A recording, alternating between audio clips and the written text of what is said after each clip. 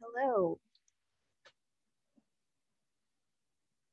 Lo veíamos antes Hello, en teacher. el noticiero El Salvador. Hi, Ceci. Frente a las alcaldías, Hi, Ale. positiva y responsable en todos Hi, los good 262. Hi, good evening. Que tú mencionabas antes. Vamos a esperar que se Bueno, unan con todos esto, los amigos demás. televidentes, Hi, finalizamos, Rita. sin antes hacerles el llamado a Qatar. Hi, Amilcar. Thank you guys for joining on time. Hi, Nestor. Good evening, teacher. Hi, good evening.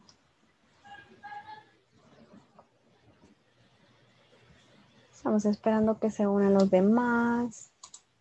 Ahora, before we begin, I would like to do a very quick review of section 1 de cómo vamos con el avance, como les preguntaba ahora.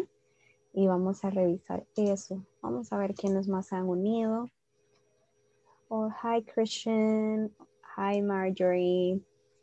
Hi. How are you guys? ¿Ya cenaron? ¿Ya tienen su agüita?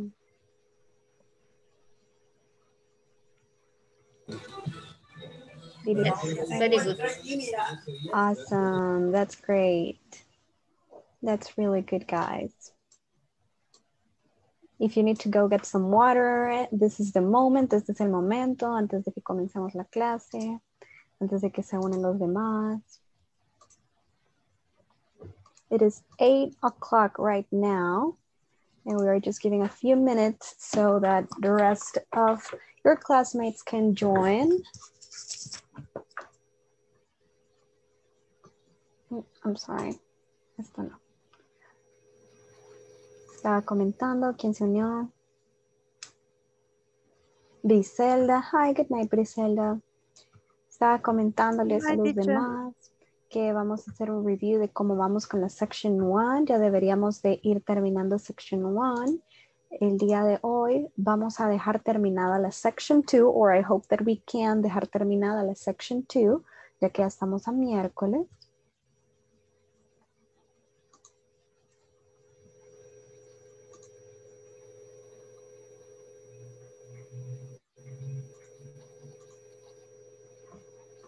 Very well, guys.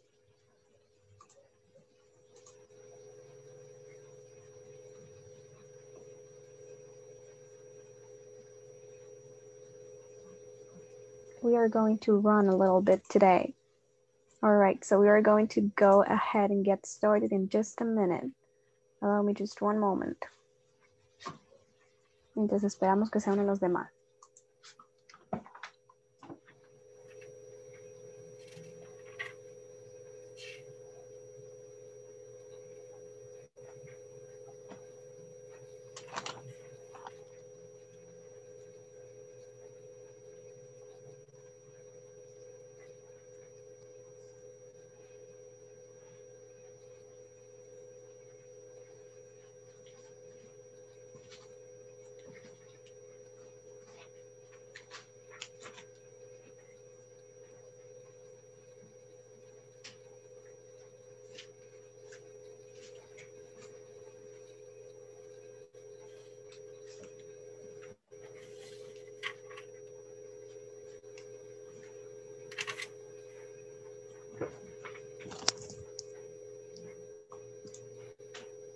All right, guys, so let's get started.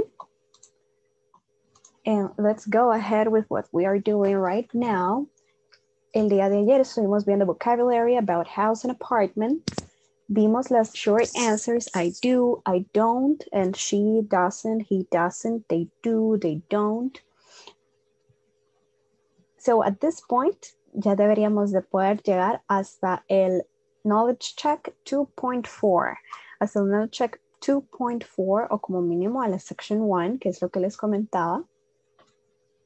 Ya luego vamos a seguir con la section 3. Espero que hoy podamos comenzar la section 3. Y también decirles, guys, today we are going to review some more furniture. Y también vamos a ver there is y there are con vocabulary about furniture. Ya se están uniendo más personas. Tenemos a Alejandra Ayala. Hi, good night. Have Daniela Moreno. Good night. So yes, guys, we are going to run a little bit today. Y vamos a ver bastantes temitas. Y vamos a hacer el reading también. Para que practiquemos pronunciation y practiquemos el vocabulary. So, starting with furniture, here I have a list of all the possible furniture that we might have. Y les voy a pasar este sitio para que lo puedan ver. This site has a lot of furniture available that you can review. El día de hoy vamos a review las más importantes o las más comunes, which are going to be the next ones. Yo las voy a marcar and I'm going to be asking you guys to read some of them. We're going to be using this one, let's see, we're going to be using bed, bookshelf,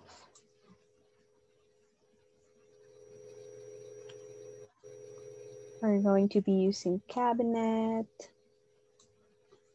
chair,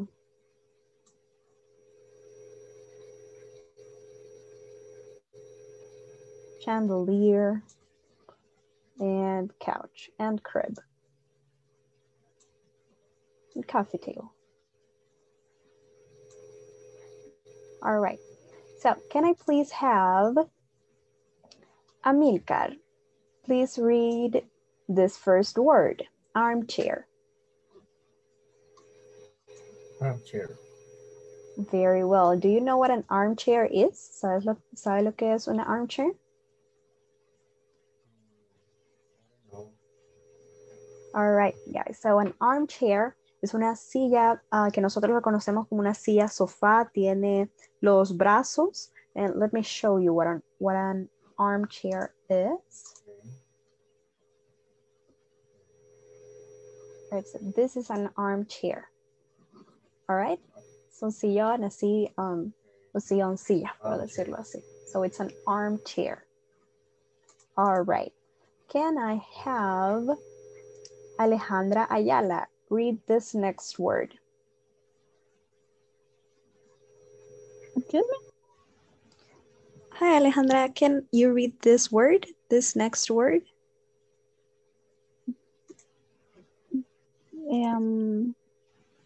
Okay. Bench. Bench, that's correct.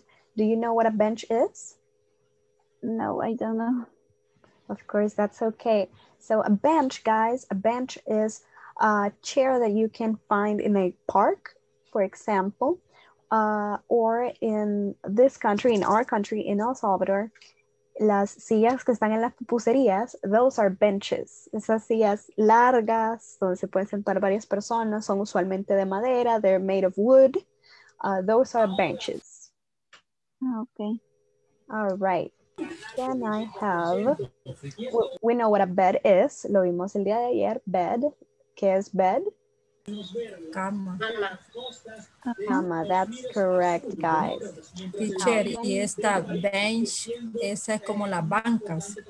Las bancas, that's correct, guys. Okay. That's correct, Ceci, yes. This is una banca. All right, can I please have, let's see, Abner. Can I have Abner read this next word?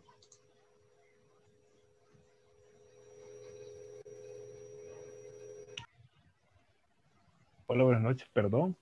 Hi, good night, Abner. Ay, perdón, no lo entendí. Can you read this next word? Que lo lea, perdón, que no le comprendo. Sí, claro, sí. ¿Me puede leer esta palabra? Esta, bookshelf. Yes. That's correct. So, do you know what a bookshelf is?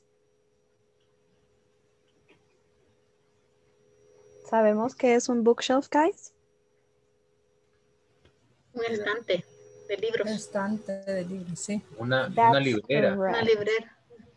That's correct, guys. Una librera. That's a bookshelf. All right. Now, we know what a chair is, que es una chair. Yeah. Yeah. Yeah, that's correct. Can I have, let's see, Briselda, read this next word. Cabinet. Cabinet, that's correct. We have a cabinet. Los cabinets, bueno, ¿alguien sabe cuáles son los cabinets? Gabinete. No. Los gabinetes, that's correct. So we have a pantry, right? In the kitchen tenemos el pantry, and the pantry has cabinets. Cada gabinete, that's a cabinet. También All right. podrías usarse para el de la ropa. Como para el ropero, las cajas del ropero también. O solo para el... Sí, también se podría usar para el ropero, y aunque el ropero, buenas noches, tenía problemas. That's okay, Maria. Thank you very much for telling me. El del ropero, y lo vamos a ver más adelantito, se le suele llamar dresser. El mueble que nosotros solemos tener, que le guardamos ropa, we call it dresser. Está más adelante, pero es dresser. Ok, gracias. Of course. All right. Can I have, please, let's see, Ceci, read this next word. Chandelier.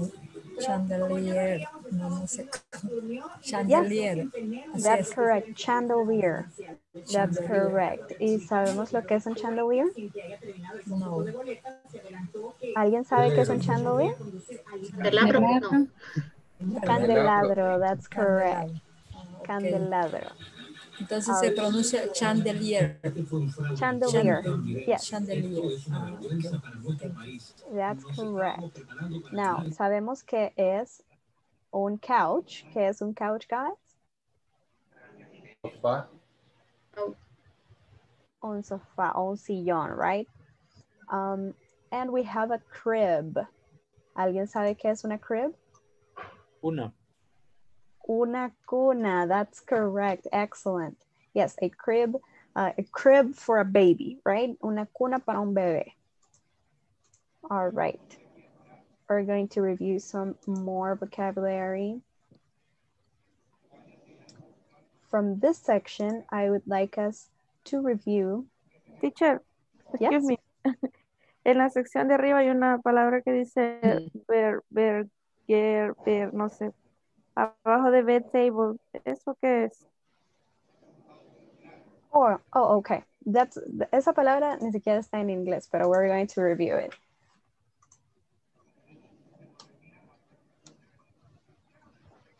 This is a bergère. En inglés es a bergère. Creo que es francés or something like that. But es esto. Es un sillón, es como un semi-reclinable, right? Okay, thank you. Yeah. All right. So, for this next section, bueno, vimos que eran curtains. ¿Qué eran las curtains, guys? Cortinas. That's correct. All right. So I would also like for us to review this next words. This one. Let's see. Yes. We have the dresser that we were asking for about. We have the word furniture, of course. And yes, these two words are the most important ones. Bueno, yes. Okay, so can I have Marlene? Please read this word. Desk. Desk, that's correct. And do you know what a desk is? It's it's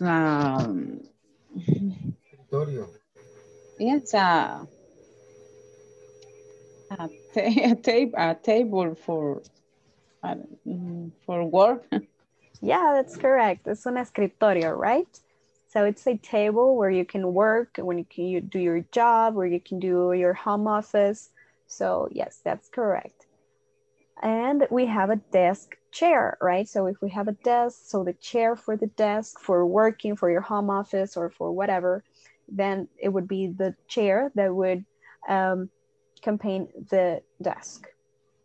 Y el dresser, que ya dijimos que es el mueble, donde uno puede guardar ropa, right? But it's a sort of cabinet as well.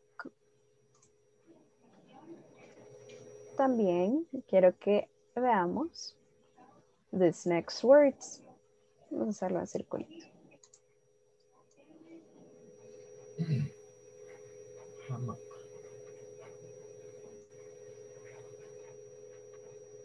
Sí.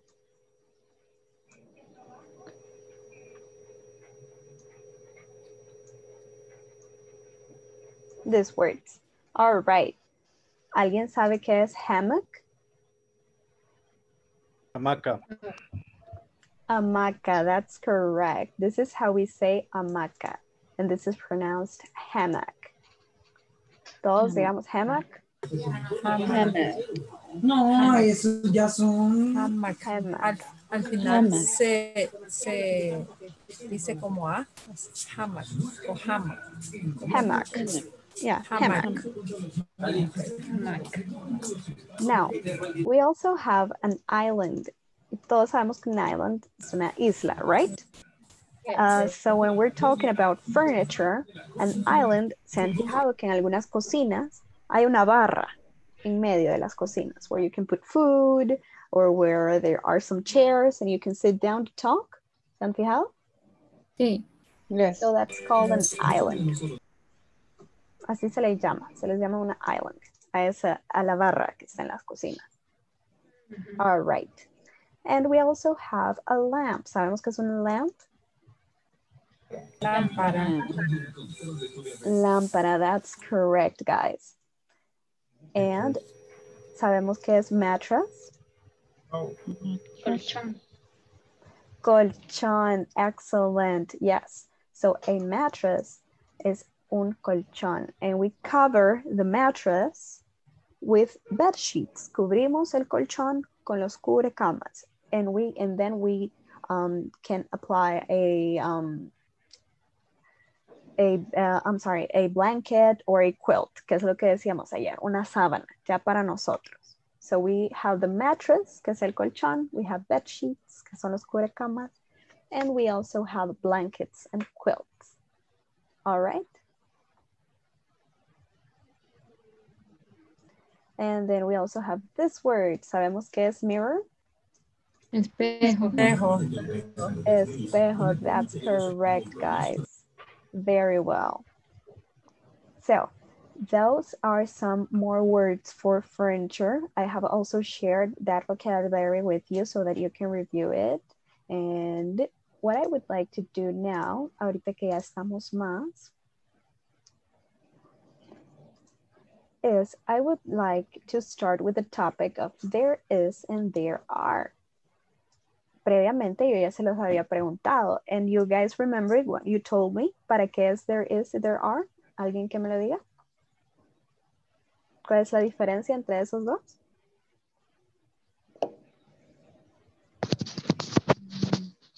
For singular and plural objects. For singular and plural objects, that's excellent. That's completely correct. Excellent, guys. So, ¿cuándo vamos a usar there is y cuándo vamos a usar there are? There is singular. Yes. There excellent. are is plural. Perfect, guys. So, what I want you to see here, I have it right here in the platform. Por lo que les decía anteriormente, ahorita toda la section 1 ya la terminamos. Por eso les hacía la pregunta en WhatsApp, ¿cómo íbamos con el avance en la plataforma? It's very important, guys, que también avancemos con la plataforma, remember. And el día de hoy va a quedar finalizada toda la section 2 y si nos queda chance, iniciamos la section 3 as well, guys. So, all right, so for this section 2, vamos en there is y there are, y lo vamos a dejar finalizado. So you guys can continue working on that. Si van al día, I congratulate you. Si vamos en la section 1, tratemos de terminarla this week, and let's start section 2 and working on those exercises.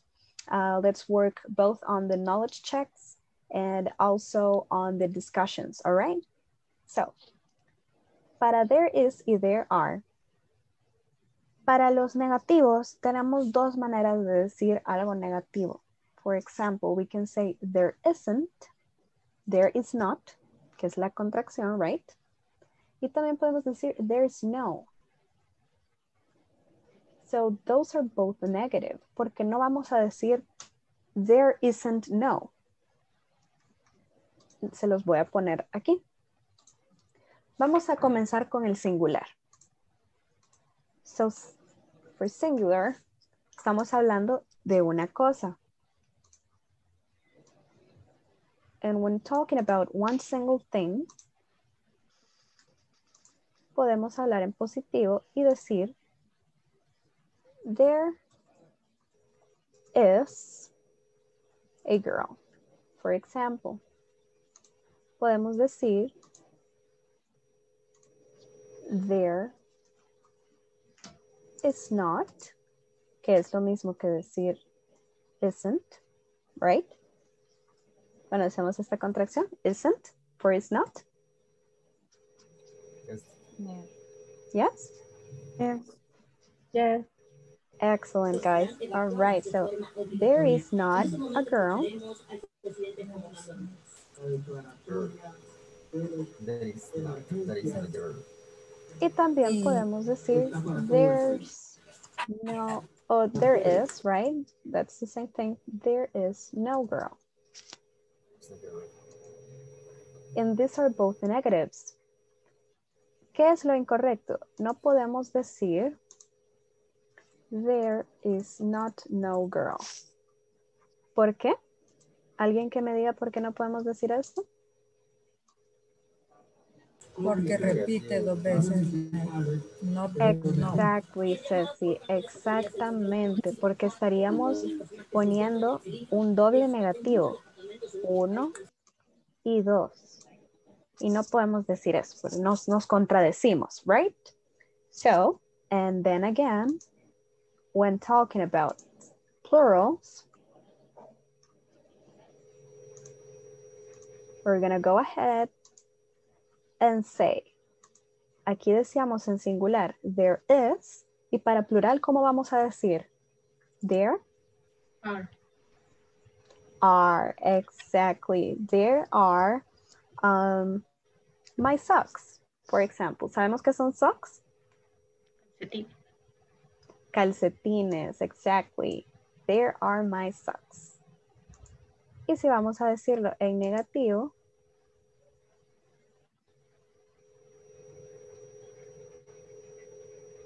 ¿cómo lo diríamos, guys? My socks. They are not. There are not.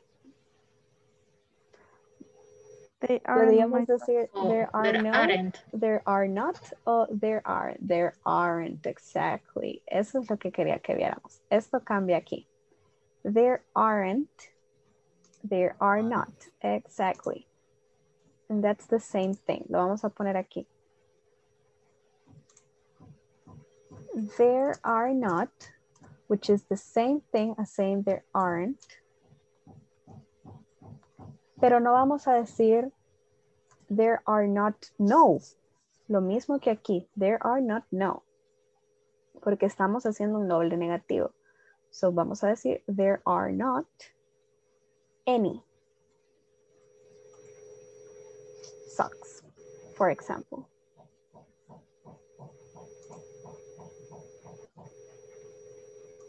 O lo mismo que anteriormente, si vamos a decir there are no, porque no hay ninguno, ya vamos a especificar cuándo usar cuál. There are no socks.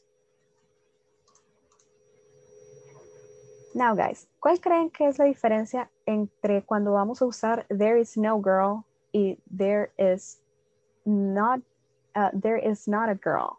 O there are not any socks y there are no socks.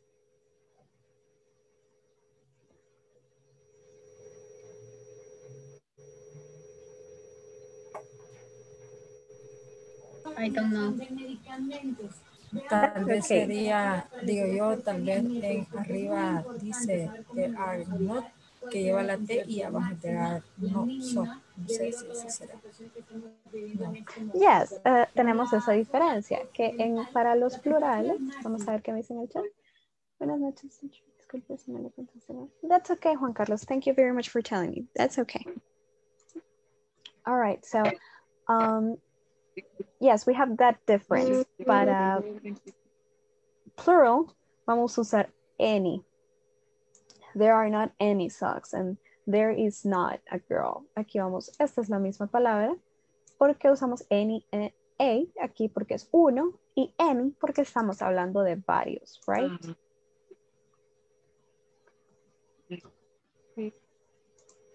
All right, guys. So, ¿comprendemos cómo usamos there is y there are?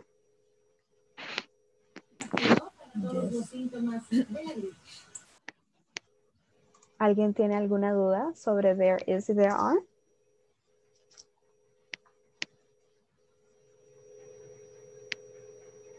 Any, ¿qué significa? Ninguna. La traducción sería ninguna. The way we're going to use it, for example, es que there are my socks. Ahí están mis calcetines, right? And then we have there are not any socks. No hay ningún calcetín. No hay ningunos calcetines. Y there are no socks. No hay calcetines. Right? So, any lo usamos en esta forma porque estamos hablando de varios. No podemos decir there are not, bueno, sí podemos decir there are not socks, pero se escucha incompleta la oración. So what we have to do is there aren't any socks. O si no, there are no socks, pero no, there are not socks. All right? Teacher, Thank you. Of course. ahí sería incorrecto usar there aren't my socks. Ya se sustituiría como por regla gramática o algo así. Exacto. In that case, si quiero hablar de mis calcetines en específico, diríamos there aren't any of my socks. No hay ninguno de mis calcetines. Ok, thank you. And this means of my means they belong to you, que estás hablando de algo tuyo. So, there aren't any of my socks. Y toda la razón, exactamente, por gramática.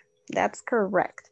Most of the time, guys, si creemos que suena mal, es porque está incorrecto, porque el inglés se ha modificado en el tiempo más que todo por sonido, really. If you guys notice it, hay muchas reglas gramáticas que uno se queda y por qué, vea. And the reason for that, y les voy a mandar un PDF, es un libro, es un poco largo, pero es bien chido, about the history of English, right?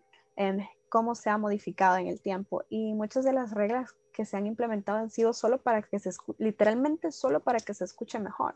So a good trick is that if you think it doesn't sound quite right, si creen que no se escucha del todo bien, probablemente no esté del todo bien. Y si creen que se escucha bien, con el tiempo aprendemos a agarrarle el oído para la gramática y se vuelve intuitivo, all right? So, kudos, Griselda, excellent. That's a very good analysis. All right, so, ¿alguna otra duda que tengamos con there is y there are?